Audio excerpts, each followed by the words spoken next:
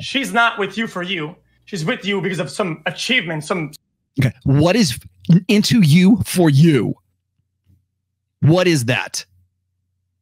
That's by the way, that whole thing, she's not into you for you. Okay. What does that look like? I want you to want me. Well, okay. But why does she want you in the first place? Women marry a lifestyle. They don't marry the guy. You know, they're not into you for you. Maybe they get to that point, but when you are coming together with that woman, when you're meeting that girl, when you're Superman, it's what you are, not who you are. Hopefully, it will be, but for the time being, against that, we talk about the transactional versus validational sex. This is a guy who's never had validational sex. It's always been about a transaction. Tangible event that you did, some hype that you got, and you shouldn't be worthy or you should be fulfilled of anything else but that one event. You notice, yeah, he keeps using the term fulfilled. Who else uses that? What guy do you know that uses fulfilled? Well, I have two answers for that. Firstly, you said she shouldn't be with you for something. She should be with you because you are something. Well, how do you become something? You become something. That's what you become. Wait. Become something by doing things. So you're trying to separate the two as if they're separate. They're not separate. You is a lot of things. Your achievements is a small thing.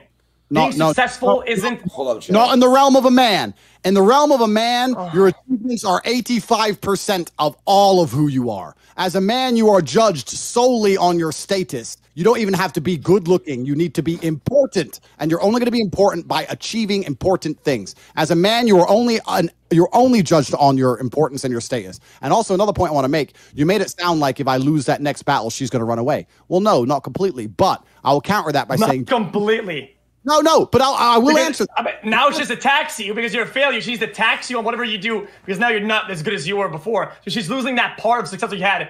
Now she should tax you too much. Yeah, she should say, Andrew, give me $10 a day, bro. So you have to go like a wagey to the market and sell peaches, right? Because you don't fulfill her in that way anymore. She lost something, bro. Get taxed, pussy. So his primary goal in life is to fulfill the woman because that's what's going to keep her loyal. I'm going to fulfill. There's never any definitive, how to objective way to fulfill. How do I feel this woman's? Because to him, fulfilling her is just doting over her every need, putting her first in your mind, making her your mental point of origin. That's how you fulfill her. It's this never ending, like tail chasing of trying to find some way to make this bitch happy. Like to quote Chris Rock, how make this bitch happy. You could fuck her with a diamond dick and it won't matter because there's going to be that's too hard. There's something that's not going to make her happy, right? So you have this endless, like a man's purpose in his mind. And by the way, not just him, but in a lot of guys who have been conditioned, blue pill conditioned to make women their mental point of origin, they think exactly like this. Well, you got to fulfill you. You're not doing your job. It's like when that chick cheats on you, it's your fault.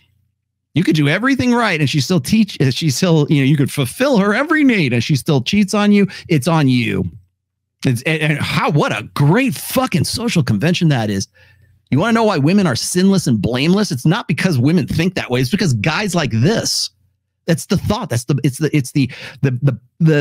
first thought that comes into their heads. Because he can't explain it any other way. That's why fulfillment keeps coming back over and over and over again. And yes, you're right. Will Smith, most definitely. He has Will Smith and like Prince Harry, man. They live to try to fulfill those women. And they never will. You will never, because first of all, human beings aren't meant to be content in the first place. Where discontent like defines humanity. That's number one. And the other thing is there is nothing worse than a woman who is attached for life to a guy with this mentality. Instead of going forward, instead of putting himself first, instead of like making himself this mental point of origin and following you, one of the most ambitious guys will seem like the most arrogant and selfish. The guys who have the most passion and the most drive and the most straightforward direction. The guy, we hear about it all the time. You got, don't chase women, chase excellence. The guy who is consistently chasing excellence, that guy is always going to come off as arrogant, selfish, like a selfish prick. He's going to look like Andrew, right? He's going to seem like he's conceited. That is a necessary element for attraction. That's, you want to say, well, that's dark triad. Yeah, no, I think right now we need to stop calling dark triad dark. Okay, those are elements of personality that are useful especially in this day and age. They always have been. I mean, you read what the qualities of the qualities of the prince by yes, Lord Ned. You will refer. That's his Lord Ned is Ned's preferred pronouns. Thank you very much. But the idea that I'm not saying like, oh, you need to be this psychopathic guy, or you need to be like, here's your next thumbnail. Okay, there you go. Use that one next time you want to come at me. But that idea that psychopathy is necessarily a bad thing. I mean, in measured doses, sometimes psychopathy is necessary for you to win a fight and survive and live. Okay. Machiavellianism, right? Really all that is just a controlled version of enlightened self-interest. Maybe it's an uncontrolled version. I don't know. Narcissism, right? Where does narcissism begin and self-importance end? What's the threshold between those two? What's a healthy sense of being proud of yourself versus I love myself? Like where does the narcissism begin, and where does self-importance, putting yourself first, mental point of origin, whatever it is that you want, what's the dividing line between those two? Because clearly women are attracted to dark triad traits. And the reason we keep calling them dark triad is because 80%ers, just like this guy XQC, it's in their best interest to demonize those things. Because if they don't, it destroys their identity. If you say, well, you know what, dark triad personality traits, and I don't mean in the most extreme, you don't have to be some psychopathic killer or whatever, some neurotic guy. I'm just saying in measured doses, to some degree, everybody has dark triad personality traits. It's just, what do we do with those things, right?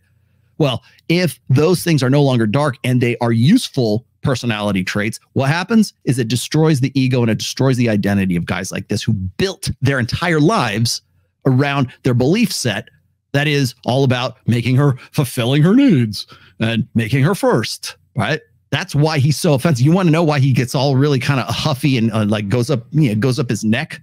I'm going to fast forward it here because we got to get to the violence part real quick. But the reason for that is because it challenges his identity.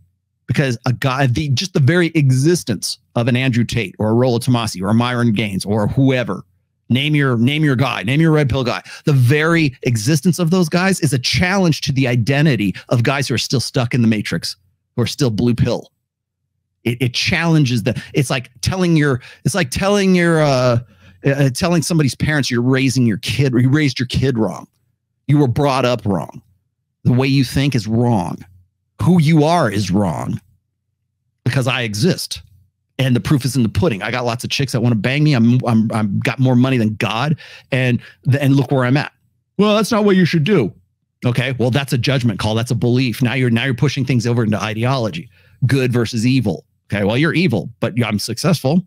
So am I evil because I'm successful, or am I successful because I'm evil? I mean, you can make a judgment call out of anything, but the reason why you come to that in the first place is because his existence challenges your identity.